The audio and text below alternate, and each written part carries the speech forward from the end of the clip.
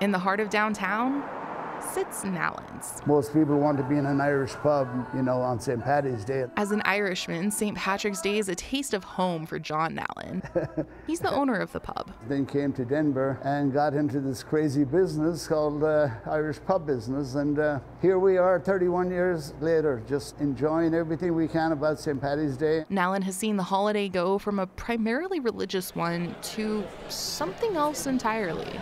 When I was growing up as a kid in Ireland, we go to Mass, go home, have some bacon and cabbage, and sit around and talk about the good old days and the days to come. And back then, there was no celebration with alcohol or stuff like that at all. And then, of course, we come here and it was a whole different ballgame. Nallen says not only has the way people celebrated changed, but so has the number of people taking part, especially here in Denver.